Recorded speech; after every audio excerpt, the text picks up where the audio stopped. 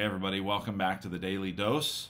It's the day after Easter, and I'll tell you, I have never had this much energy on the Monday after Easter, and I'm going to use it to try to explain one of the weirdest verses in the Bible, which is what we get to next in our walk through 1 Peter.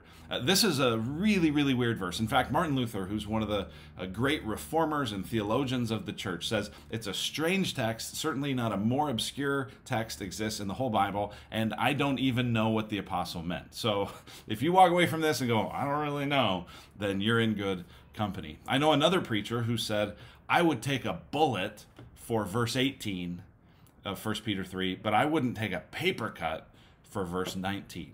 So that's what we're going to look at, these weird verses. What might they mean? And I'm going to show you three potential things they could mean. The first one doesn't mean that. The second two are actually real options. So let's read verse 18 first. Verse 18 says, "For Christ also suffered once for sins, the righteous for the unrighteous, to bring us to God, being put to death in the flesh, but made alive in the spirit." That's the verse that one preacher said, I would die for that verse. I'd take a bullet for that verse. But you continue and you start to see it gets a little weird. "In which he went and proclaimed to the spirits in prison, because they formerly did not obey when God's patience waited in the days of Noah while the ark was being prepared." Okay, so here's what it's saying. It's saying Jesus went and proclaimed to the spirits in prison because they formerly did not obey. So that's what Jesus did. The questions we've got to ask to try to make sense of this verse is when did Jesus preach? Who did he preach to? And what did he say? When did Jesus preach? Who did he preach to? And what did he say? And throughout the history of the church, as different people have tried to interpret this, three main interpretations have come. Now, the first one I just don't think is biblical at all, but it has been out there, and so I just want to make sure you understand it. The first view is this, that in between Jesus' death and his resurrection, Jesus preached to people in hell to offer them a second chance at salvation. That's that first view.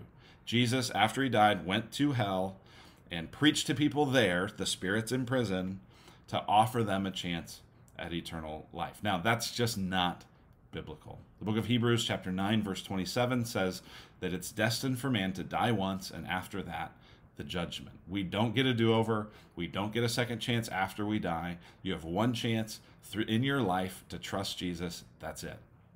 So the first thing, we're just not going to really take that very seriously. But what about the second two views? Well, the second view, it's one held by St. Augustine, by John Piper, by Wayne Grudem, by some other really good theologians, and a lot of people would believe this. And the second view would be this, that in the days of Noah, Jesus preached in the Spirit through Noah to the unbelievers of Noah's day to warn them of God's judgment.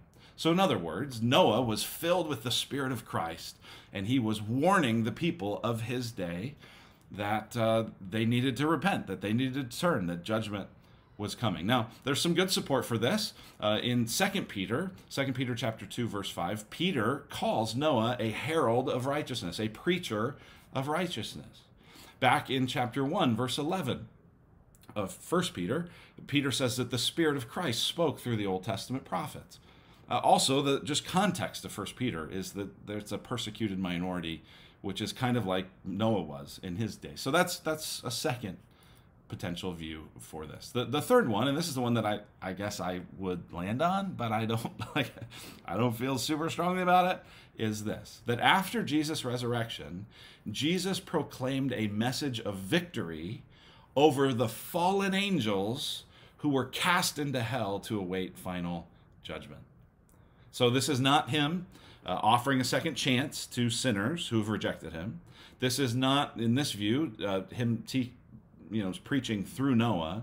But this is saying that after Jesus died, he actually went into hell to proclaim victory. This is the kind of booyah tour over the fallen angels who are waiting there for final judgment. Now, the reason I land on that is because almost always that word spirits, it says he went and proclaimed to the spirits in prison. Almost always that word spirits is referring to fallen angels, not to humans. Jesus had authority over the spirits, it says in the Gospels, and it's talking about demons. Additionally, the word prison in Scripture is used as a description of a place of people awaiting punishment after death. Not people, but Satan and his demons. So that word prison is talked about, that in Revelation 20, Satan will be released from his prison, this place where he's awaiting judgment. Finally, Peter and the people in Peter's day probably believed that the sons of God referred to in Genesis 6 were these demonic-filled people, evil spirits that had possessed human beings, and that was what was going on in Noah's day. Whew. You might be sitting there thinking, well, who cares? And that's not really a terrible question. I don't know how important this is. I don't know how much this will change your day. But here's what I do know. There is a judgment coming. Noah warned of it to the people in his day. We should be warned of it in our day.